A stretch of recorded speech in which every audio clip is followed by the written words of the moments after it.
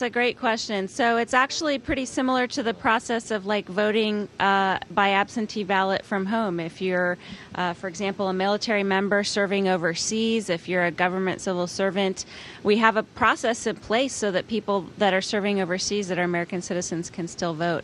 And so we fill out, it's called a federal postcard application for voting overseas, and I don't know that I'm technically overseas.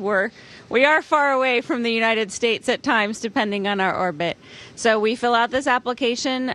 We actually get the ballot is encrypted to us. We send it back down to our county clerk, and they record the vote.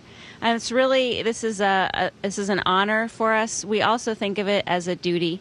It's a privilege, but I think it's also our obligation as citizens. And so we feel very lucky to be able to vote from space.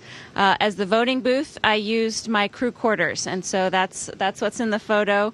It's our small little area where we sleep and have our computer. It's a private area on the space station, and it seemed like it would be about the right size for a voting booth back down at home.